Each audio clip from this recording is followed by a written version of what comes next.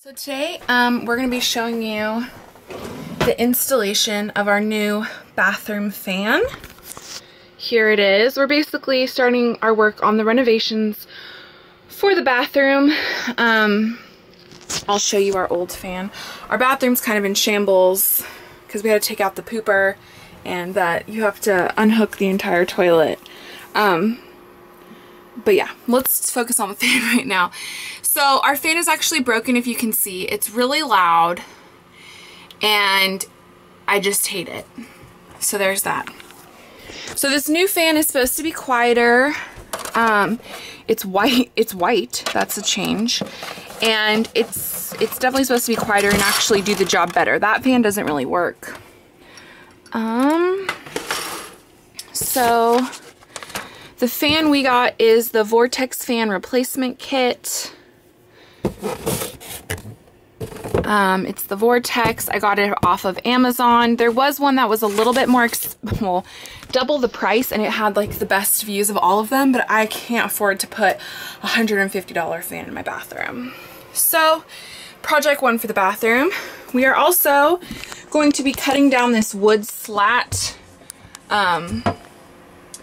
right here because it's a toe crusher because it's so close. So we're going to be cutting that off. And that's our bathroom projects for today. So stay tuned.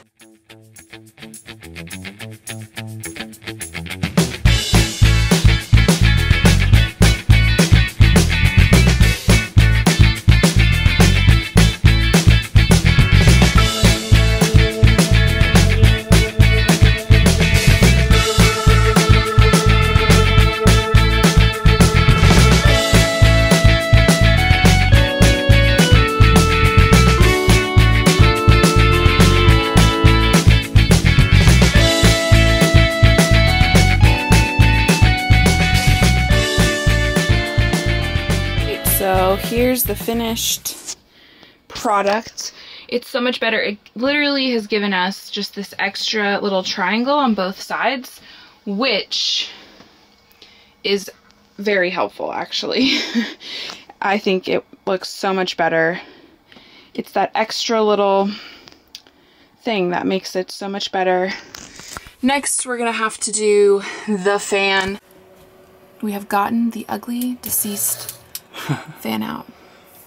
But I don't want to touch the wires. Doesn't want to touch the Shocking wires. development. I'll unhook it at least. Because these are live. And I'd have to go unhook the batteries. Which I'm probably going to have to do. I just don't want to. No, you don't.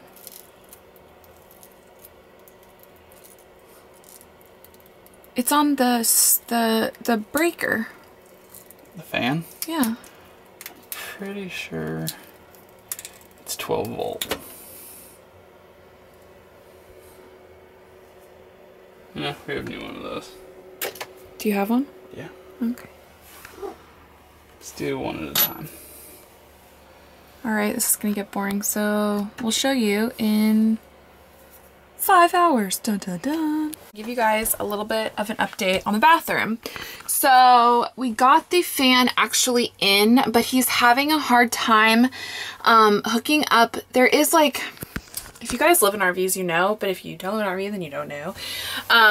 There's like a crank, and so when you want to bring air into your trailer, like when you're taking a shower, you want to kind of open the window a little bit to kind of let the smog out because it's such a small space.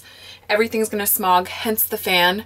And there's like normally a crank to lift that, and he can't reach the screw from down here. It's I don't even know how to explain it. But we're going to have to continue that project tomorrow. But we finished that. I'm so happy with that, honestly.